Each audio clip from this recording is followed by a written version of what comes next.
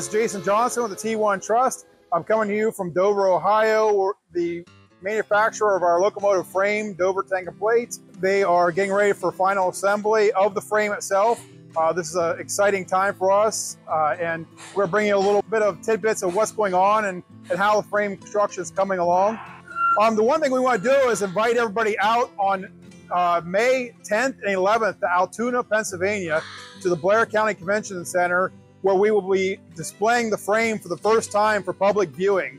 It's going to be something that most people will only see once in their lifetime. They'll probably never see it in this condition again, because we'll be continuing to bolt stuff onto it as the frame expands and gets bigger. So you come out, it's open to the general public, free to come out, take a look, bring your family, bring your friends, and take a look at it. We'll have a private event and dinner that everybody is welcome to on Friday, May 10th, and then on Saturday, May 11th, from 10 a.m. to 4 p.m. You are welcome to come and check it out, talk to members of the T1 Trust, and see how it's being done. Come put your hands on it and see how your donations are being spent. So please consider coming out again, May 10th and 11th. We'd love to see you in Altoona, Pennsylvania. I'm here at Dover Tank and Plate with Davey Lawless, the welding supervisor here for the company, welding the frame together for the T1. So today he's demonstrating for us what submerged arc welding is, what majority of the frame will be welded together, the process in which the frame will be welded together with. He's going to explain to us how that submerged arc welding goes, and you're going to see some examples of that today on some of the smaller pieces that we bring here from the shop. So Dave, why don't you explain to everybody how the welding process works? So here we have the tractor here for the submerged arc process. We have a 3/32 inch wire. This is a Lincoln L61. And then we have the powdered granular flux that comes out of this side here. This is a Lincoln 880 flux. And what it is the arc from the wire is submerged underneath a bed of flux.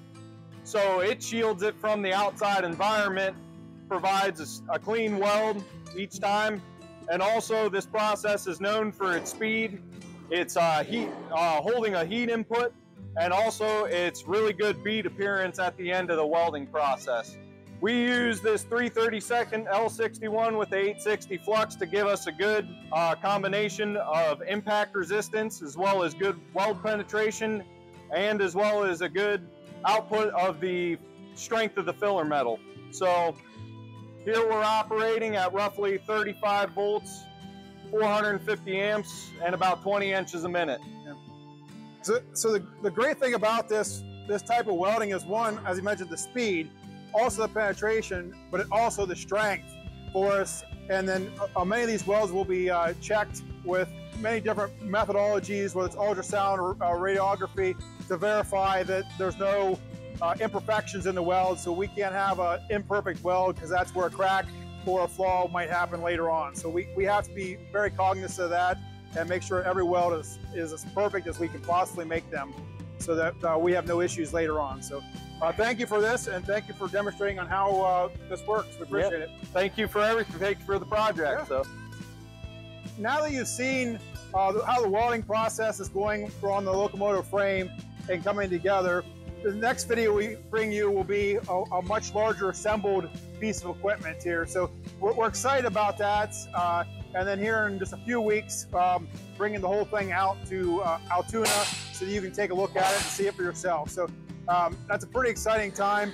Again, we want to thank everybody for the donations they made to get us this far and make this happen. We hope that you continue to open your checkbooks and help us out, as there's still a lot more locomotive to build. We want to start on the cylinders here pretty soon, get them attached to the frame, and keep going on the running gear, and be able to put a boiler on a frame and wheels and hook it to a tender in the not too distant future. So it's all becoming very real as we continue to add more and more steel to this process. So please consider us for additional donation, and we really hope that you come out and see us in Altoona, Pennsylvania on May 10th or 11th. Still time to buy a ticket for our fundraising dinner and hear all about the project in great detail. So thanks again, and enjoy your time.